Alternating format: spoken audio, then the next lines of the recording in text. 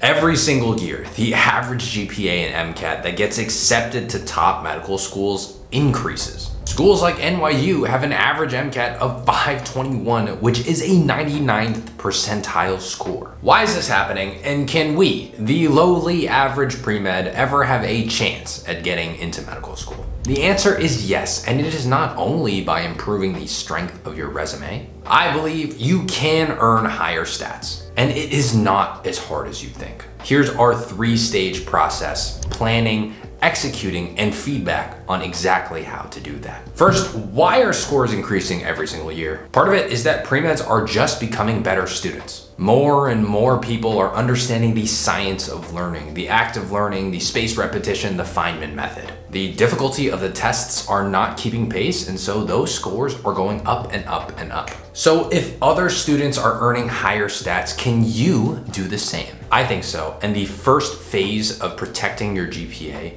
is planning for it. For one, you can strategically put off harder classes until after you apply to medical school. Look, you don't need to take that class on Shakespearean analysis before you submit your application. That class has 7% A's, and medical schools don't care if you have it on your transcript or not. They will care if you have a C+ and your GPA drops precipitously. Another huge planning strategy is making sure you choose the right major. Don't choose bioengineering, a notoriously hard major with an average GPA of like 3.2, especially because you think medical schools will think it's really impressive. There is not a single medical school in the nation that would find a 3.2 GPA in bioengineering more impressive than a 4.0 in biology. That's phase 1. Planning and setting yourself up for success. And outside of planning is execution. Even after you've planned your courses and selected the best major for yourself, you still need to sit down, you still need to study, and you still need to do well on those exams. First, you must learn and implement evidence-based study strategies. The biggest misconception here is that studying is fueled by motivation. Unfortunately, while it may feel great to give your 120% at 3 a.m., many studies have borne out that your retention and your performance on those exams ultimately suffer. And how you feel after a study session is not what we care about. We care about the score and the performance. That's the ultimate metric.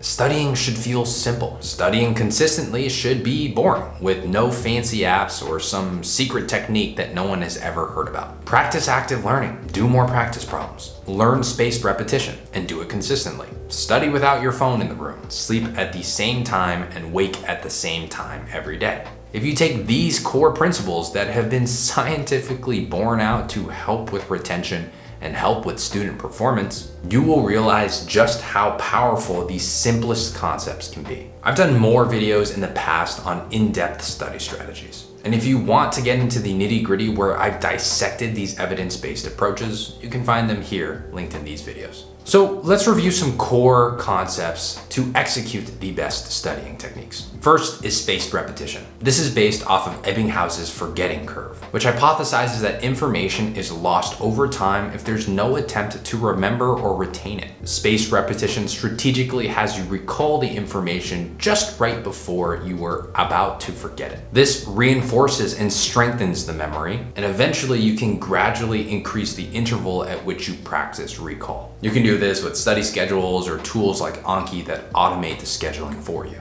Second, active learning. This utilizes the testing effect by which you actively try to recall and apply information rather than passively absorb it.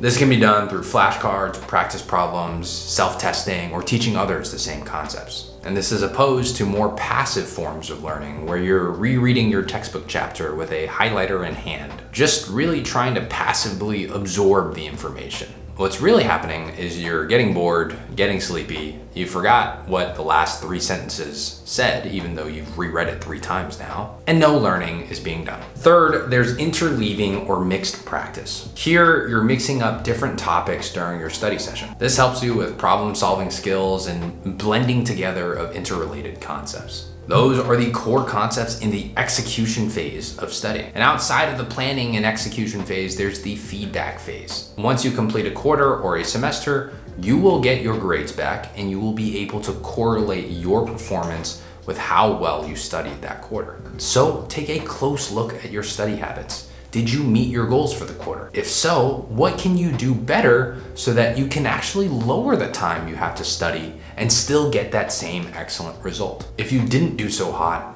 ask where in your study habits you were weakest. This will help you get to your grade goals specifically with your specific issues and as quickly as possible. This phase, the feedback phase, is the most important because learning how you best learn is a constantly iterative process. And with our mentorship program, we help pre-meds at every stage do just that. Plan, execute, and get feedback and iterate on their learning, iterate on their MCAT, iterate on their extracurriculars and letters of recommendations. If you'd like to learn more about how to optimize every part of your pre-med application, click the link in the description box below. So it is true that your GPA is not the only thing that medical schools look at. There are times in the admissions process where your GPA is totally irrelevant. And in fact, adcoms will be blind to it. They won't actually know what your GPA or MCAT score is. And of course, there are real pre-meds with 2.8 GPAs that get into medical school every single year. So yes, it's not technically the only thing that matters. That being said, too many pre-meds underestimate just how important a strong GPA is. For the majority of pre-meds, a lower GPA will sink you. And if you truly can't get it to the point that you need it to be when the time comes, consider taking the time off to do a post-bac or do a special master's program to show medical schools you can handle the rigor. Alternatively, there are still ways to give you a fighting chance at an acceptance. Do extremely well in the MCAT. Focus on making a large impact on your extracurriculars. Build strong relationships with faculty members and earn really strong letters of recommendation letters. Holistic admissions means that everything counts. And while yes, it is possible to get in with a 2.8 GPA, possible is not my favorite word when we're talking about your doctor dreams on the line. I prefer to be much closer to the word probable or likely acceptance. And if you're just not ready because your application is just a hair too weak, that may be your sign to take a gap year and strengthen the parts of your application that are weak.